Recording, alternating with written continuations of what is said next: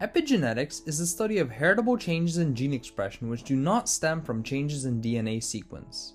You might think to yourself, how is it that despite all your cells containing the exact same genetic material, not all cells develop in the same way?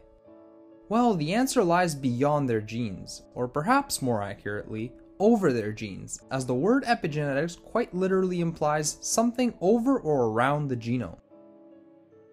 Cells, while containing the exact same genetic information, have different epigenomes.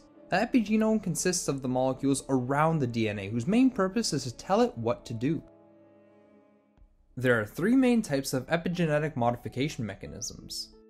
The first of these mechanisms are microRNAs, which are small, non-coding strands of RNA that are complementary to messenger RNA that is transcribed from your DNA.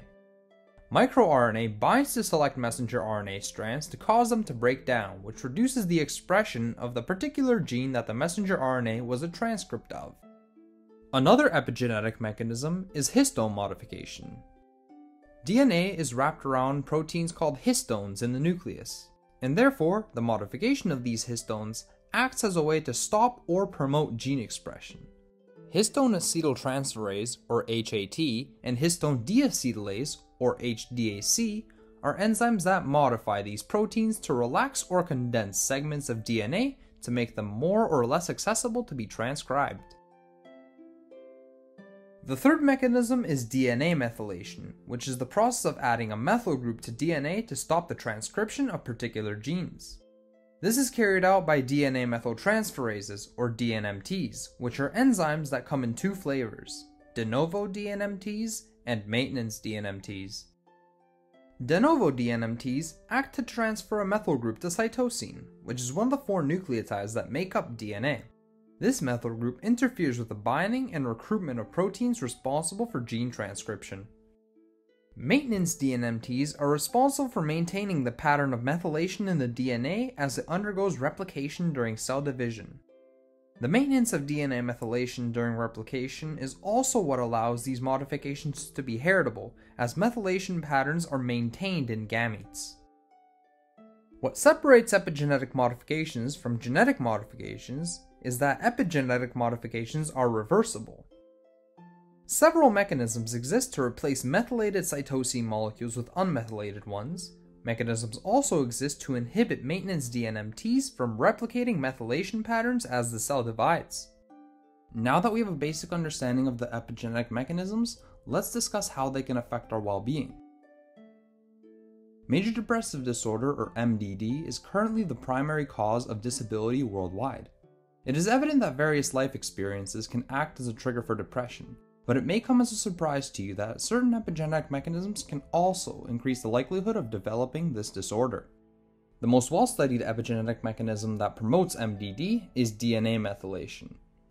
Many studies have been conducted to compare the degrees of DNA methylation between MDD patients and healthy individuals, and it has been found that patients with MDD have increased levels of DNA methylation around the SLC6A4 gene, which is the gene that encodes for a protein responsible for transporting serotonin.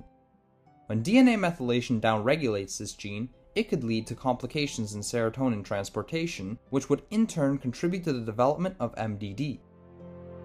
It is unsettling to think how such small modifications such as DNA methylation can influence our mental health. So what can we do about it? Well, luckily scientists have developed tools that can modify and correct the various issues that arise from epigenetic causes. Zinc finger nucleases, transcriptional activator-like effectors, or TAIL, and clustered regularly interspaced short palindromic repeats, or CRISPR, are a few examples. Most of the tools that we mentioned are able to alter DNA methylation patterns. For example, TAIL has demonstrated the ability to demethylate specific nucleotides in human cells by fusing with the TET1 enzyme. An alternative approach for inducing targeted DNA demethylation is to fuse thymine deglycosylase to the DNA binding domain of a transcription factor. These techniques can potentially be used to demethylate the locus that encodes SLC-A4, as well as other methylated genes that are associated with MDD. Overall, epigenetic modifications play an important role in the development of major depressive disorder. While there are potential methods that can be used to correct these modifications, most of these techniques are still in their infancy. Still, by far the most common treatment methods focus on temporarily regulating the levels of molecules such as serotonin and epinephrine in the body. Hopefully, as epigenetic treatment techniques develop further, there can be a more permanent fix to this globally prevalent disorder.